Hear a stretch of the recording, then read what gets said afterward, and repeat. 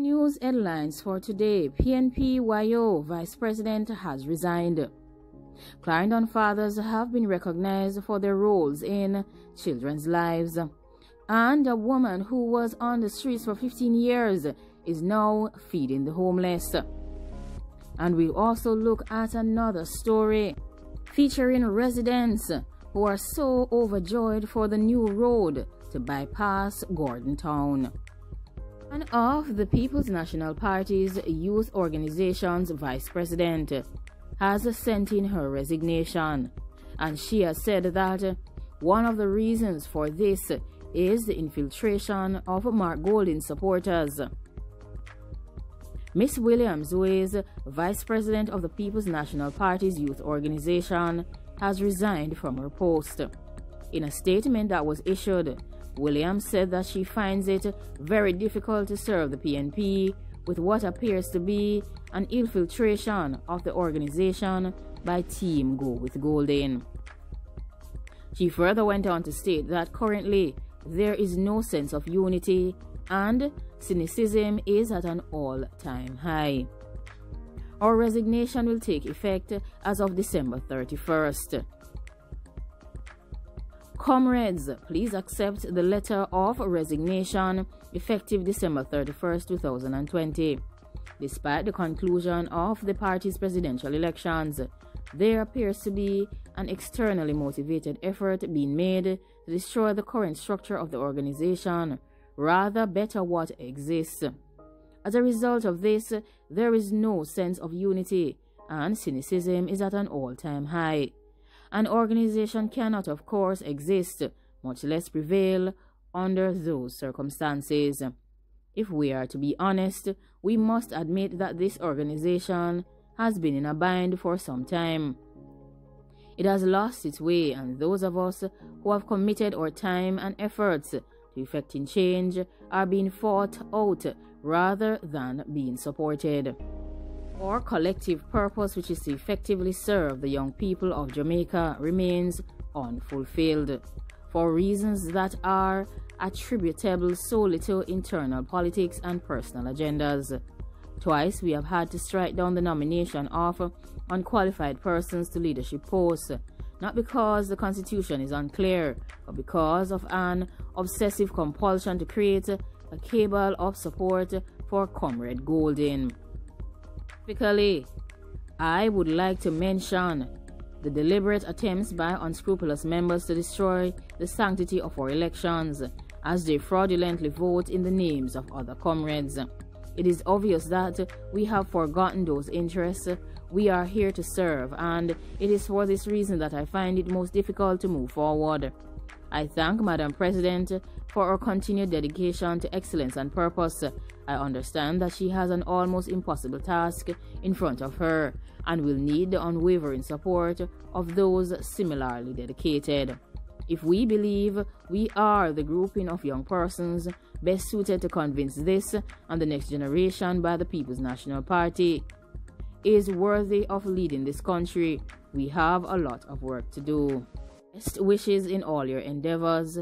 Yours in comradeship, Miss D. Williams. In our second news story, fathers in Clarendon have been recognized for the critical roles that they have been playing in the lives of their children. Approximately 10 fathers from Clarendon were recently recognized by the Child Protection and Family Services Agency for their involvement in their children's lives.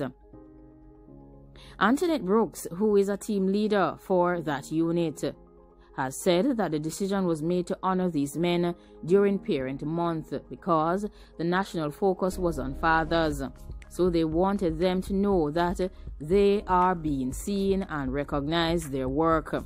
We see the effort that they are making, and we want to encourage them to continue doing what they have been doing.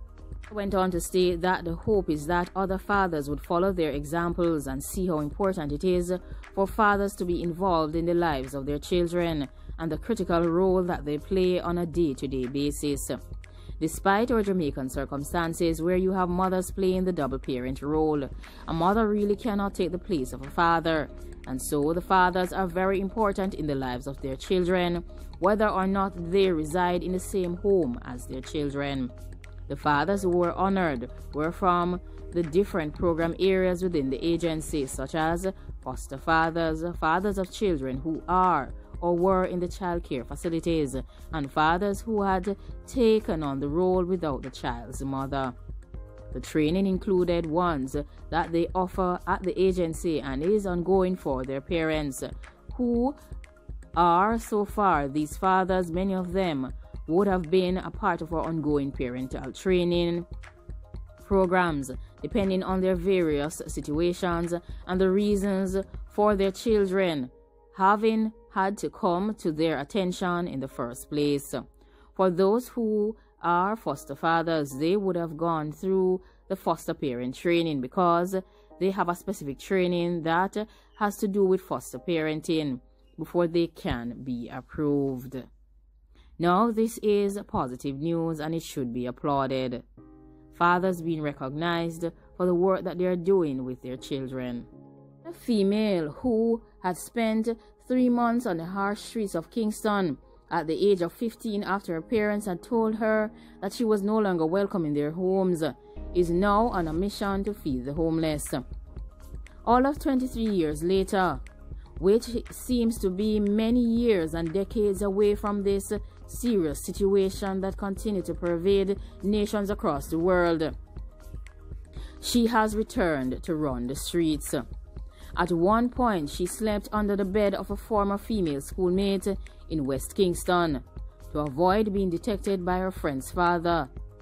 Passing any homeless individual is still very hard for her. She knows only too well what it is to fend off unwanted attention from predatory men in one breath and succumb in another to starve off starvation.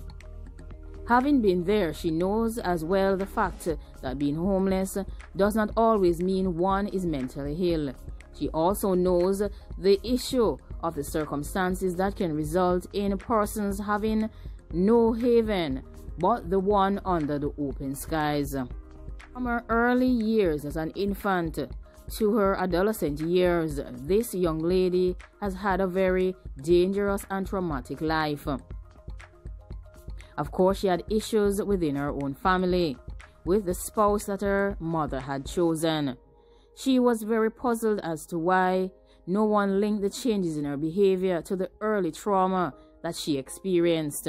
When they became aware, very soon she found herself bouncing between the homes of both parents, before eventually being given the boot.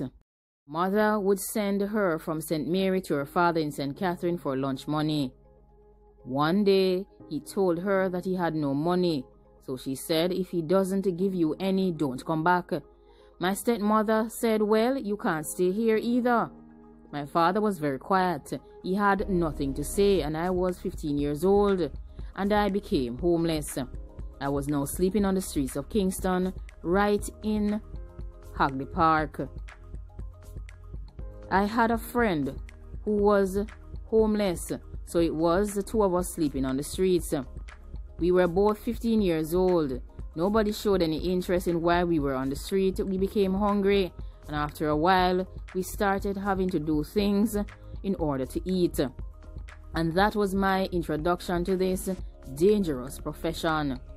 I didn't know it was dangerous at the time. I just saw it as exchanging something to get something to eat, so that I could get somewhere to sleep, to shower, and so that I could stay off the streets for a few months, and it was really hard. She became a Christian, and she has been trying to find her purpose. It took some time to understand the direction that God wanted to take her in, but eventually she found her way, and she ventures every month to feed the homeless on the streets.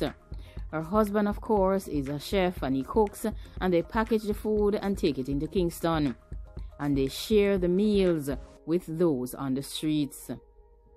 Of course, they are going through difficult times because her husband has lost his job as a result of the pandemic, but they are using their resources to help those on the streets. Like, comment, share, and subscribe. Thanks for watching. Leave your feedback down below on the matters that have been discussed. And in our final news story, we will be looking at the residents of Gordon Town who are completely overjoyed at the new bypass road that they are in receipt of so that they can travel around Gordon Town. Residents in Gordon Town are extremely happy about the new bypass that will allow them to go around the community instead of traveling on the Gordon Town Road. Residents of Wilshire Mountain near Gordon Town in St. Andrew are elated that a proper road is finally being built in the community, but they are concerned about the alignment of the thoroughfare. Their concern is that the new road runs close to a burial area, and they said that the tombs could become exposed should there be another landslide in the community, similarly to one which severely affected the Gordon Town main road during November's heavy rains, which would have made an alternative route quite necessary. To one resident, the sparsely populated farm community is already being used by some motorists as a detour because of the major breakaway on the nearby Gordon Town Road. He mentioned that he is the one who tends to the graveyard, and a retaining wall will be needed since the National Works Agency has cut away some of the road from the burial site in order to build this new road. "We need a wall right along here urgently," he said. "I don't want them to leave it so. And then if rain falls too hard, it will break away on me right there. When they started working, I showed them the tombs. I know the place is narrow and they can cut off a little more of the land as long as they're willing to build a wall." Walking through the community, it was evident that in an attempt to develop what was just a hilly dirt track into a road that will have to accommodate 2 lanes of vehicular traffic, with nothing but a steep drop on the opposite side of the road, the construction team has been cutting it as close into the hillside as they possibly can. So far, this has meant uprooting fruit trees, encroaching on yard space, and even knocking off a doorstep. A big step was here so that you could step up and go inside, but they cut it off to this. This is what he did as he pointed towards the doorway of his son's house. They dug out a tamarind, guinea, and some stinking toad trees, and they lay waste in the gully on the opposite side of the road. And this provided some income for some old women and other community members who would pick the fruits to sell. Further down the street, another resident's bedroom window now opened up to the marled roadway, a dilemma which, according to the resident, predicts will become even more dreadful with the increased traffic when the road is complete. However, like, comment, share, and subscribe. Let me know what you think about all the matters that have been discussed. Thanks for watching and goodbye.